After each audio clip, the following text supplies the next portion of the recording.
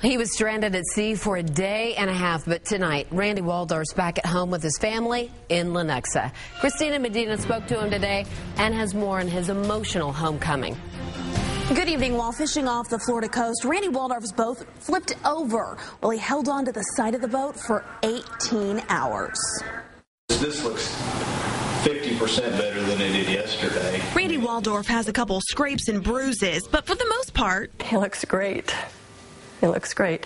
In fact, that's what my sister kept saying. I can't believe how good he looks for all that they've been through. Those are tears Kathy Waldorf's holding back. Tears because this weekend's been a nightmare. The Coast Guard had been called and they were searching. Randy went fishing with two friends off the coast of Florida Friday. They were supposed to return that night. When they didn't, the families knew something was wrong. And it was. Their boat turned over. For 18 hours, I held onto a rope and used my legs for support. Saturday afternoon, the Coast Guard spotted the trio, and they brought them back to dry land. Now, back at home with his family. That was pretty emotional.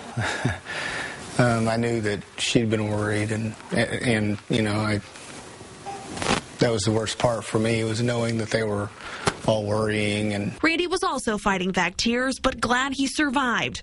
Looking back, he says he wasn't scared. We were certainly concerned and knew that we were pushing the envelope. But again, we were all very sure that we would be rescued. For now, he just wants to hang out with his family. Definitely glad to be home.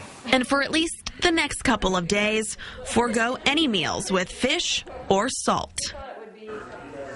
One of the other men on the boat is a scientist, and he'd given coordinates to a family member, so the Coast Guard said that helped speed up their rescue. As for Randy's next fishing trip, he says it won't be in the near future, but he does plan to make it back on the water one day soon. Live in the newsroom, Christina Medina, NBC Action News.